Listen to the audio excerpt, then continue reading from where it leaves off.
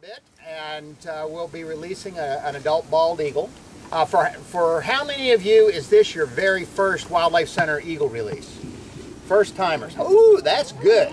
That's good. All right, now just to give you a little perspective, how many of you have seen 5 or more? So we've got a little cult that follows us around. It's kind of creepy in a way. And we could probably go up 10, 15, I think. How many of you seen, Lona? Oh, Lord, I don't know. Probably 10 or 11. Yeah, because we had one person who doesn't show up very much anymore, but she stopped counting at about 24 or 25. This is my 26th. And, you know, I think I'm the only one that had been to more than she. So in any case, it's nice to have you with us. Everyone's a little different. Everyone's special. And today, boy, what a spectacular day.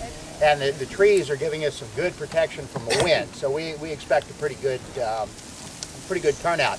For those of you who are first-timers at an eagle release, or who may be visiting our friends here at Kiptopeke State Park, we welcome you and tell you a little bit about the Wildlife Center. We are a non-profit organization. We're not your tax dollars at work. We're a teaching and research hospital for wildlife medicine. So in addition to carrying, this year our patient load is way down, so probably only about 2,600 animals will come through our hospital this year.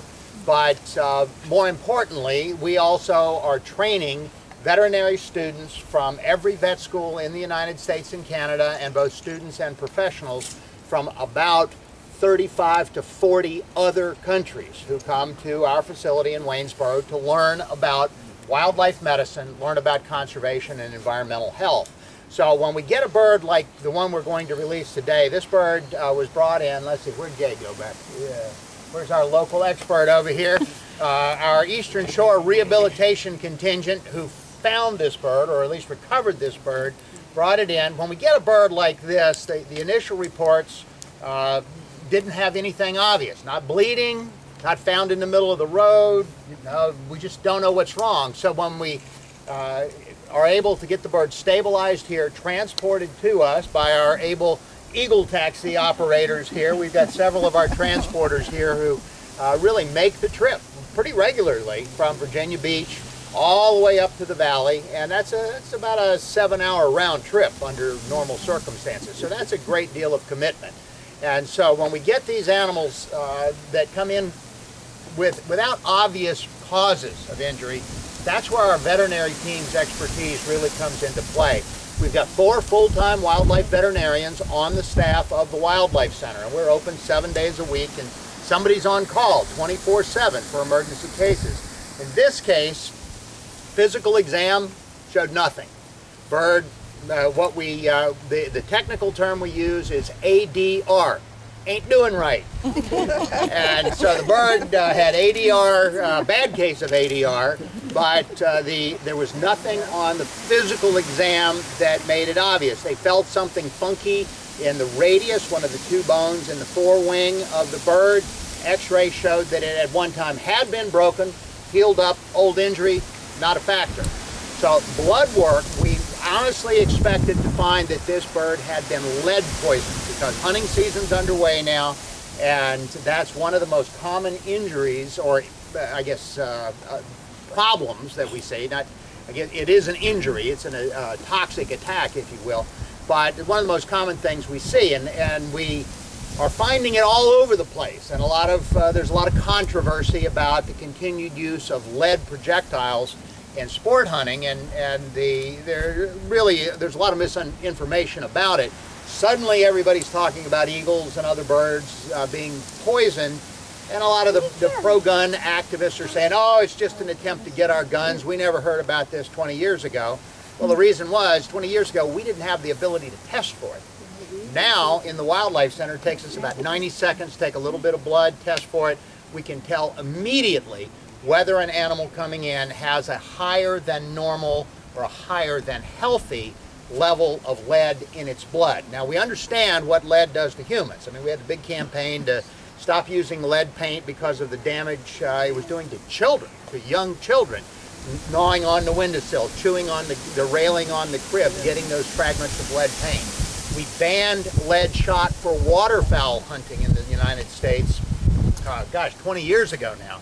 And that was because we were losing an estimated 4 million birds, ducks, geese, other types of waterfowl every year to toxicity because they ate a lead pellet. That's what we thought we'd find, but that's not what we found in this bird. What we found were the symptoms of what we think must have been either a biological neurotoxin, a biological or bacterial, infection, or some type of pesticide, but the chemical itself was gone from the body. Only the effects remained behind. And so, based on that, we treated the bird as if it had been pesticide poisoned, and it did in fact recover. Now, had the bird not been recovered and transported to us, it never would have survived, because at the Wildlife Center, it went for quite a while before it would even eat on its own. It was flying, it was doing all sorts of normal eagle stuff, but it wouldn't eat.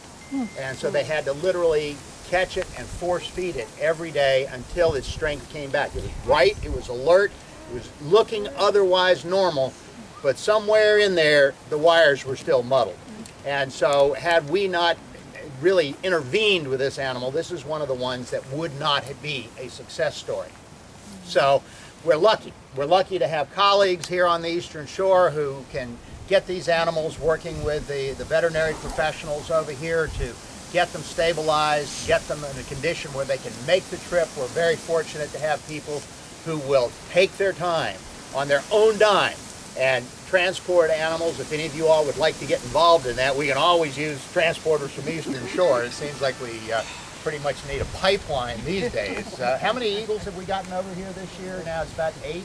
Yeah. More eagles have come from the Eastern Shore this year than probably in the last 10 years combined. I've never seen so many eagles from here end up with us, nor have I made this trip over here quite so.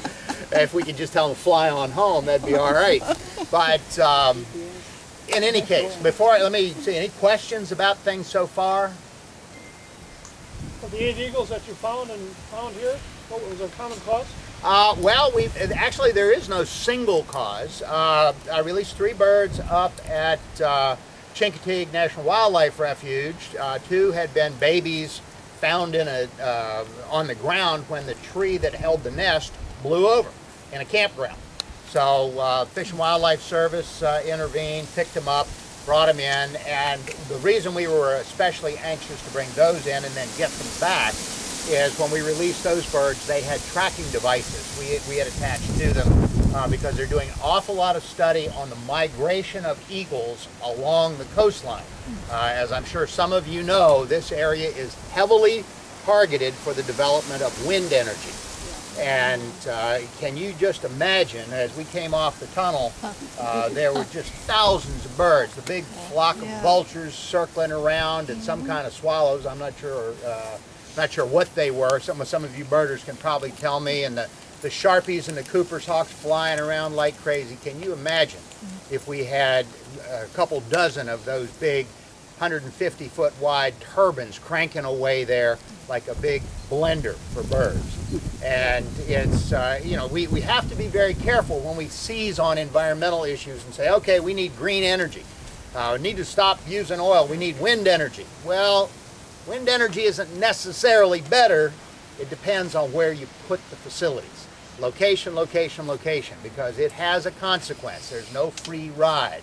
And that's one of the reasons that we're involved in not only documenting what happens to these animals, but exactly where they are found, exactly where they're returned, and working with state and federal agencies, in the case of the birds we released up there, actually with tracking devices on them. So you can go to our website, the Wildlife Center's website, wildlifecenter.org, and there's a link there so you can see on the map exactly where these birds are.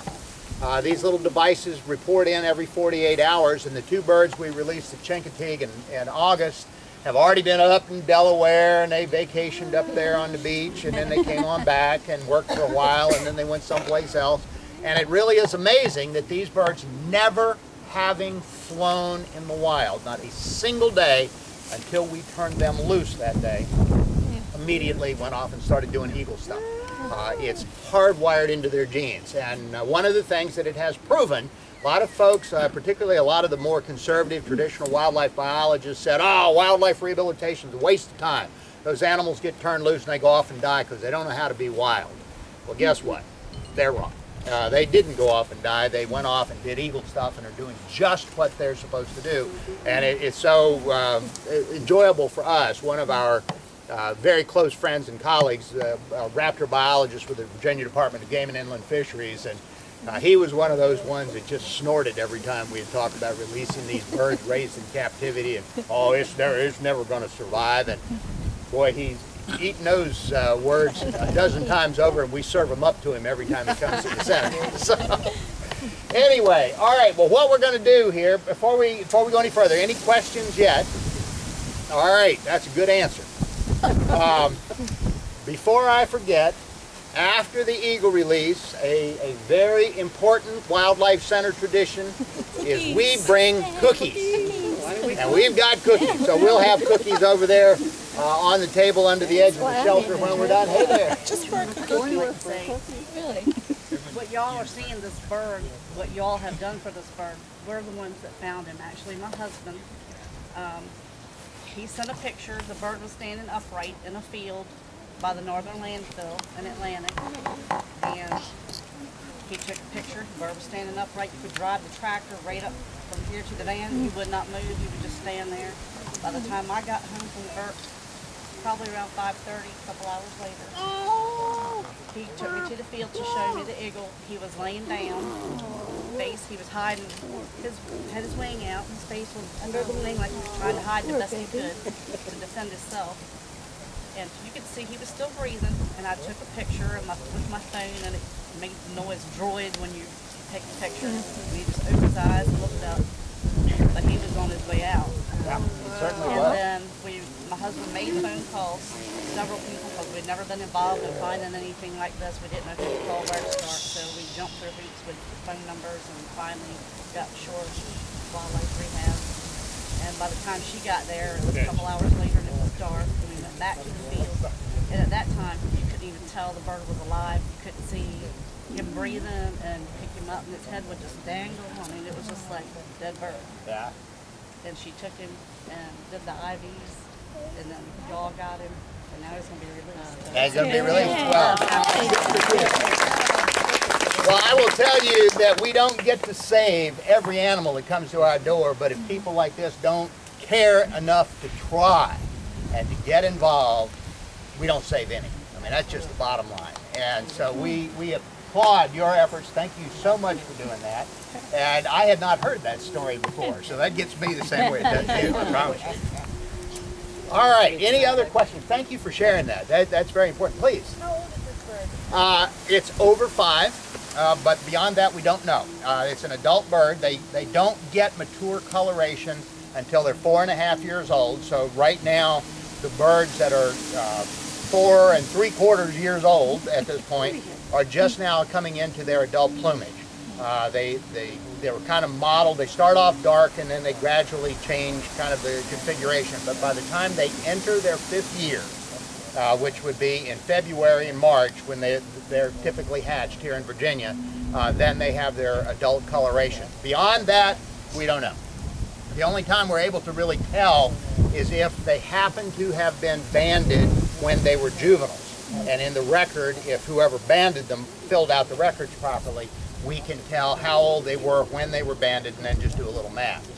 We have had birds come to the Wildlife Center with bands that had been banded as chicks that, in fact, one bird I remember distinctly was 27 years old.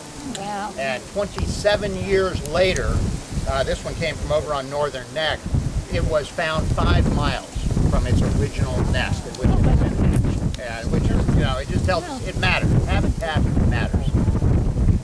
Questions? Any other things for? Yes, please. Male or female? I'm guessing. I'll be able to tell a little better when I get it out, but I think this is a male. He's a pretty small bird. Females are bigger, about 1/3 larger, a lot more assertive. I don't think I chose my words as carefully last time. But females are definitely the more powerful in most of the birds of prey.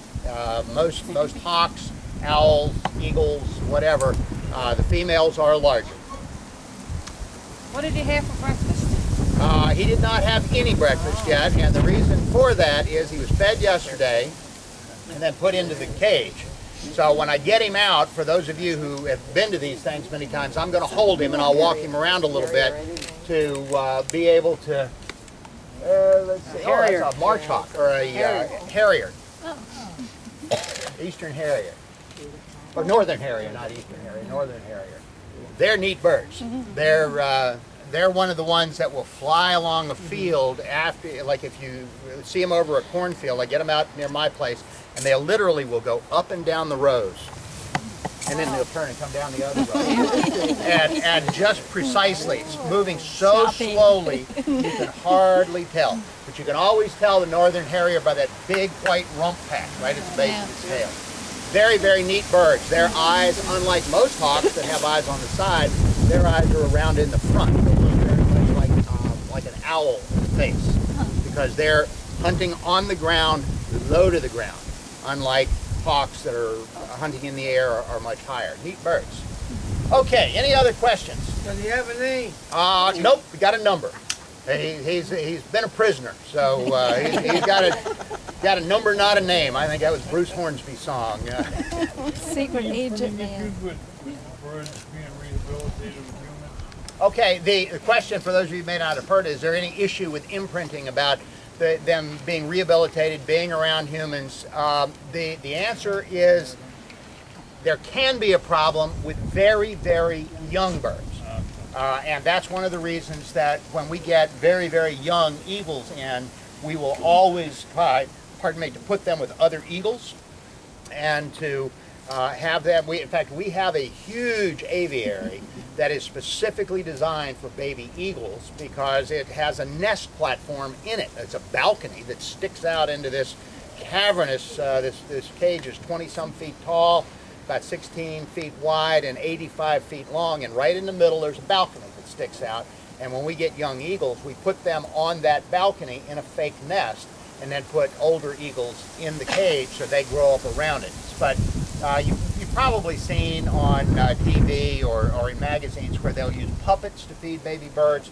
That's the case. We very seldom get them in that are so young that we have to resort to that. Most of the ones that we get are already past the imprinting stage. But it's a good question, and it is a problem. But as you will see, I'm quite confident, this bird has no affinity for humans at all. I'll be lucky to get away unscathed. You don't like lipstick then? No.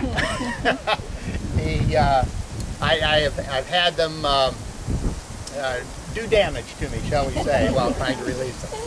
Again, how long have you had him? This bird was found on September 17th, got to us on September 18th, so just over a month. He recovered very, very quickly, but again, never would have made it.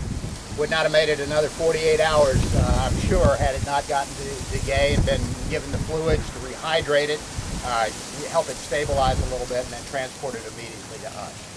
What was your cost to save him? The cost to save him, that's a pretty interesting question, because if you look at fair market value, so if you've got a dog that's 10 pounds and you take it and board it at the vet, healthy dog, it's going to cost you about, what, $20 a day? Or more. $25 a day? Oh yeah, people are rolling their eyes. All right, so let's say $30 a day. That's why I have cats. So, I mean, you're looking at that just for housing. And then the bird was treated by veterinary professionals every single day. And every time you take an animal to a veterinarian just for an office call, it's $40 to $50, just to have the vet cast his or her eyes on the animal. It went through full and repeated laboratory and diagnostic testing several times. It went through full radiography several times.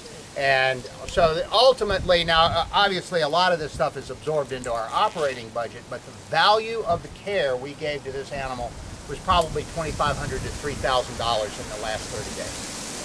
So, and that would be, I would say that's relatively conservative, because if you take an animal to a referral practice where there's a specialist, which I've got to do with one of my cats lately, so I can tell you it's expensive. But in any case, that's a rough estimate. That's a question I don't get very often. Thank you for asking that. This is a different one. All right, any other questions? All right, now what's going to happen next? And I'm going to get pretty focused on things here so that nobody gets hurt, least of all me. But I'm going to put on gloves. I will get the eagle out of the cage, and then I'm going to get some help and take the gloves off. Now, the reason I take the gloves off is because I am able, once the bird is under control, I'm able much more effectively to maintain control. Holding his feet, holding him around the neck so that he doesn't turn around and give me a kiss goodbye, as has happened before on live television. Well, actually it wasn't live television, but releasing a bird in Prince William County, Virginia, up near D.C., CBS Channel 9, WUSA, had a cameraman there right in my face, and I'm by myself, and it was a great big female being very, very assertive. And I'm worried about her feet, because her feet were like this, and they have 500 pounds of pressure per square inch, and I was about to lose my grip on her feet, which becomes body piercing.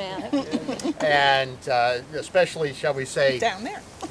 In regions below the chest, that becomes an area of great sensitivity.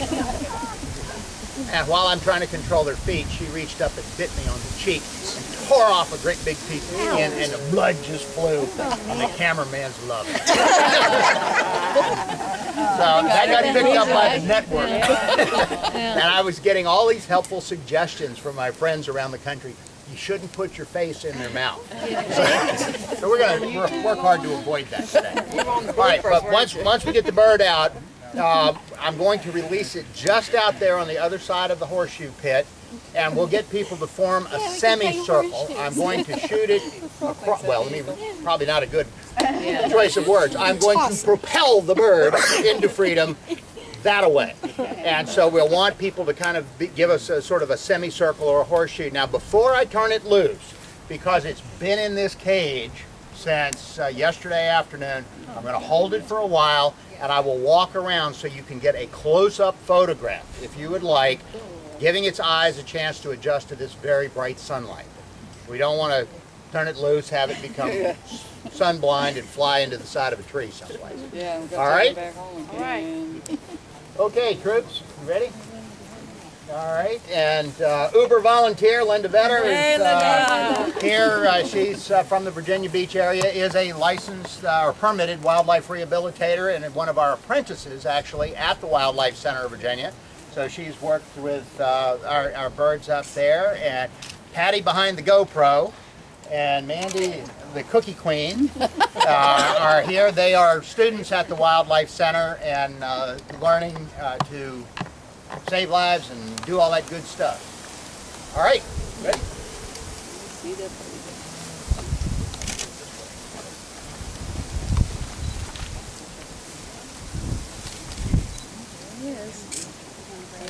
There it is.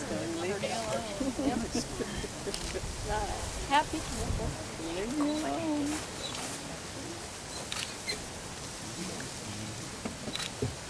Oh yeah, this is a male. He's a little bird. Aww. Little bird.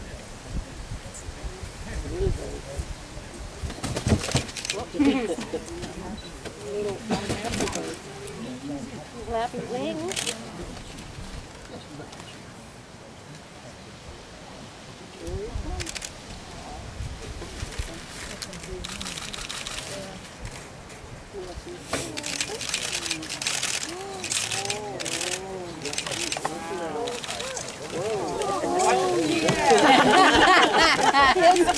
Yes.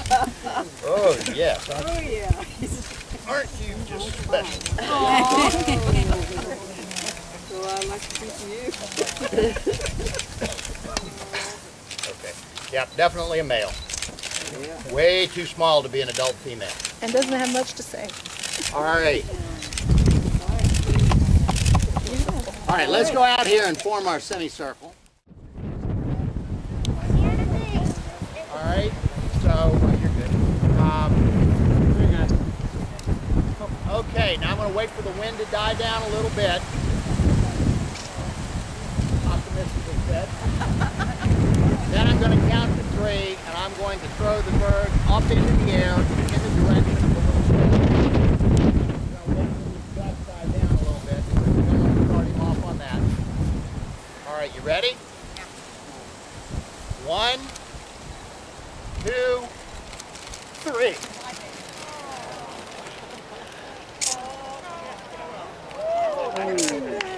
Woo! Ah, look at that.